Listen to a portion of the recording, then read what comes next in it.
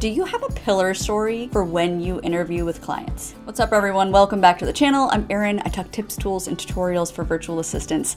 And this week we are talking about the importance of having a pillar story for when you interview with clients. A pillar story, if you are unfamiliar with the concept, is a memorable, personal, or professional story that you can share with your clients. The most important thing about a pillar story is that it will typically highlight a significant achievement, a challenge, or it is a story that clearly demonstrates your skills as a virtual assistant. Pillar stories are a pretty typical thing in corporate settings, but I think they serve an important purpose for us freelancers as well, because our interviews are typically a little different than the traditional interview. Clients don't usually get on the phone and ask us things like, where do you see yourself in 5 years? Pillar stories can be really powerful when used right because they showcase relevant skills. For example, you might have a pillar story that demonstrates your exceptional organizational skills. Or maybe you have a story that really showcases your problem-solving abilities. The second purpose of a pillar story is to be memorable and grab your client's attention. Theoretically, your prospective client is going to be interviewing anywhere from 5 to 10 other virtual assistants. And chances are a lot of people like you have similar ways that they run their business. You and 10 other VAs might all be saying, here are my skills, here are my services, these are my rates, hope to work with you. But if you have a pillar story, if you have something memorable that grabs their attention and creates a strong connection with that client, it will make you more memorable and relatable so that later on when the client's going back through all of their interviews, they'll remember you because you had a great pillar story. Another reason we want to work on a pillar story for you guys this week is because it provides hardcore evidence about your qualifications, and it also is about how you use your skills in real-world situations. It can be hard to provide evidence as a freelancer. Like, I could get on a phone with a client and be like, I'm the best virtual assistant in the world. And there's absolutely zero proof that that is true. So if you have a pillar story, something that really showcases how great you are at problem solving or organization or time management, that can really work to your advantage as well. Now, in the second half of the video, I want to help you craft your own pillar story.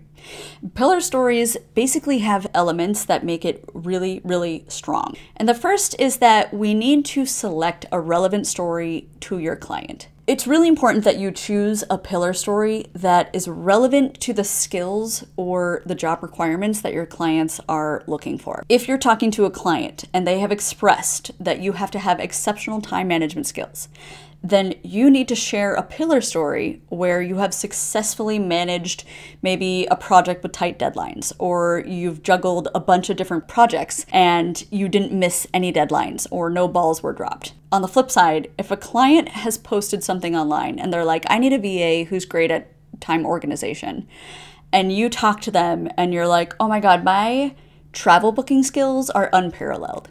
While that might be true, the client's going to be like, great, but I don't travel at all, so how can you help me with time management? So the second part of choosing the right pillar story is customizing it to the client. Right now, I'm going to share one of my pillar stories with you, and I have several different pillar stories that I like to pick and choose based on what it is that my clients are looking for.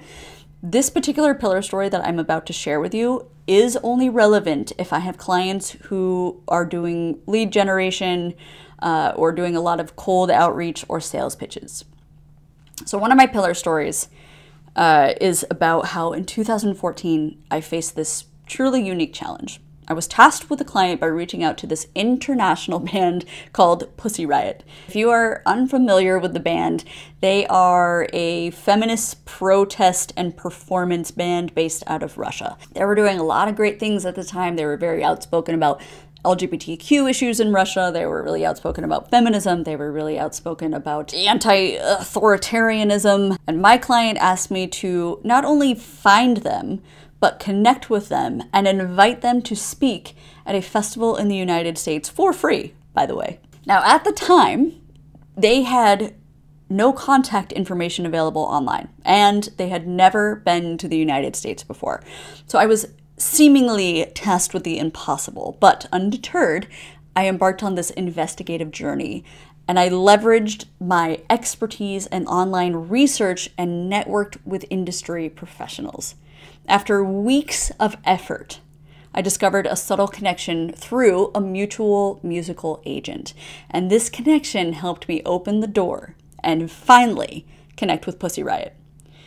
Through all of my culturally sensitive communications with them, I was able to establish a dialogue with the band's representatives, and the initial contact eventually led to a negotiation of their appearance at the festival, making it their very first ever speaking engagement in the United States. So that story is true, but it is also one that I tell clients if it comes up, but it is also one that I tell if I'm speaking to a client who's heavy on lead generation, heavy on cold outreach.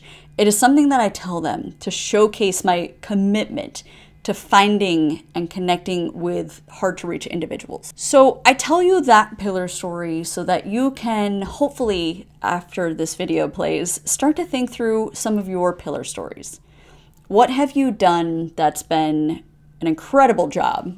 What have you done that's been an amazing, either personal win or professional win? It could either be in your current freelance work, or it could be at a company previous to your virtual assistance work. The important thing to remember here, though, is that you are choosing relevant stories that you can customize to your clients. Not all your pillar stories are going to be relevant. You have to pick and choose the aspects that are relevant to what the client wants, that are relevant to the job. And you have to structure your story so that it has a clear problem, action that you took, and positive outcome. And then finally, when you think you have your pillar story or a few pillar stories chosen, it's really important that you practice telling the story to really ensure that they're impactful and that they're well rehearsed. My hope for you in this video all about pillar stories is that as you go into the new year and you think about new clients that you want to reach out to, that you have a couple pillar stories in your mind, tucked in your back pocket, so that if they say anything to you like, have you ever dealt with a challenge in your business before? You don't have to think. You don't have to sit there and awkwardly be like, that's a good question. You can be like, bam, I have a story about challenges. Or bam, I have a story about how I did XYZ and this is what happened. And this was the outcome for my clients. Having a pillar story like that just makes you look prepared. It makes you memorable. Hopefully there's this fun connection during your interview as well. If you guys already have a pillar story that you go to again and again and again, share it below with the group. I'm super curious to see what kind of stories you guys are sharing with your clients on your interviews.